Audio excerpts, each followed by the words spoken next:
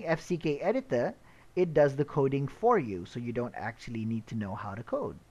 Isn't that cool? All right. So let's say you want to link a picture in your FCKeditor to another page. All right. So earlier on, I created a page called Option 1, and I want this picture to link to that page.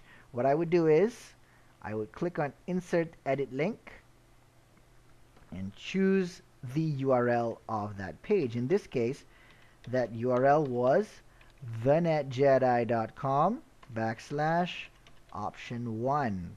Okay, click on OK. So now this picture is hyperlinked. And what it means is that when somebody clicks on this picture, they will go to that particular web page. All right, click on Save. So now if you, for example, if you click on this item or if you hover over it, you can see that a finger appears, right? The cursor changes. That means that this item is now clickable. Click on it, okay, and you will come to the page called Option 1, saying this is Option 1. All right, so if you click on Cars again, you come back to this page. All right, so let's say, for example, we want to link some text to another web page. So let's say this portion of text here. Okay, let's type something. Click here for cool searches or something like that. All right. So click here. You want this to link to another website. Highlight this click here. Click on the hyperlink and let's lead this to google.com. Click OK.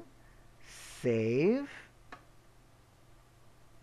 You can now see that click here for cool pages now is hyperlinked. So if you click on this, you will go to google.com, or in my case, google.com.my, because I'm in Malaysia. All right.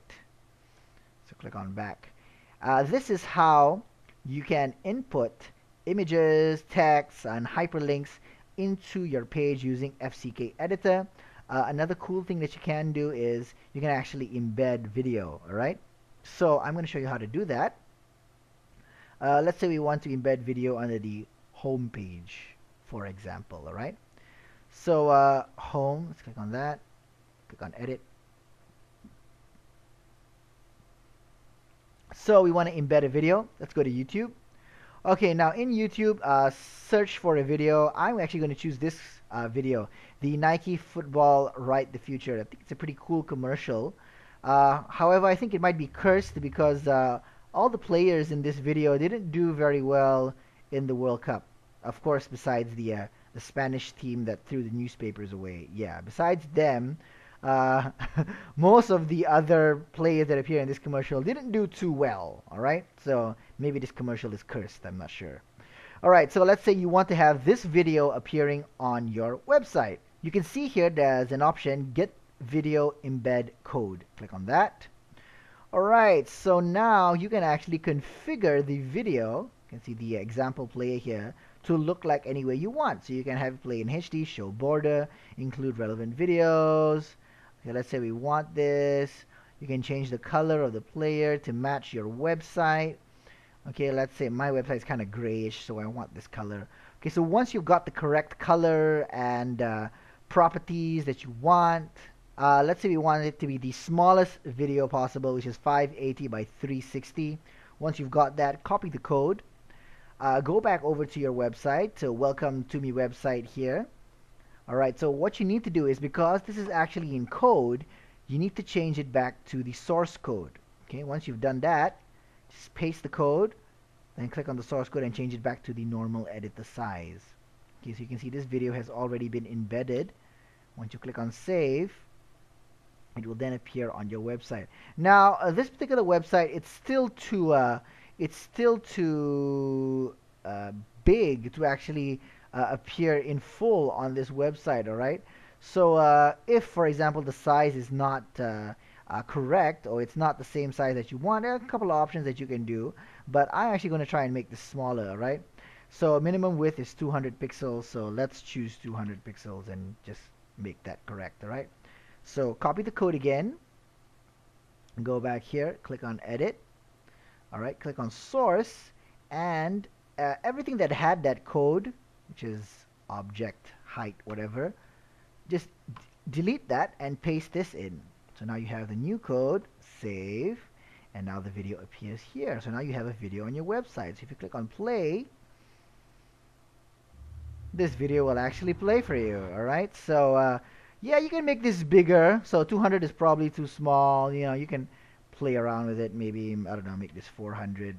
That should be about the right size, I guess. So if you edit it and delete this and change it back to the source code and paste that and save, yeah, that's about the right size. So if you click on play, the video is then embedded into your website. So that's how you embed video. That's how you create pictures, upload pictures, and you can also create hyperlinks that lead to other websites.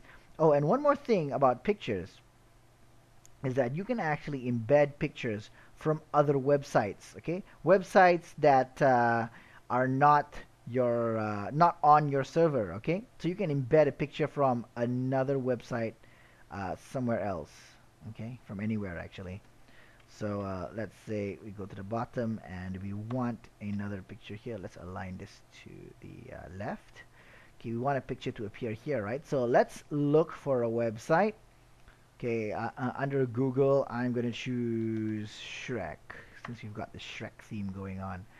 Alright, so under images, okay, we want this picture of Shrek. Alright, Shrek is looking good. Alright, so you can view the image. Okay, what I'm actually going to do is I'm going to copy image location. Okay, so this is the URL for this image. So once you find an image that you like, that you want to embed, copy image location. Alright, go back to cars. Now click on the insert edit image and paste the URL here. Once you've pasted the URL and click somewhere else, you can see that the image has already been embedded. Okay, so it's embedding it from another website. And you can even resize it to any way you want. You can add a border. You can align it to the left. And there you go, it appears here. And this picture is not on my server. It's from another website server. All right, and it works almost the same way. You wouldn't even be able to tell. So this is how you use FCKeditor. All right, and I hope this tutorial was helpful.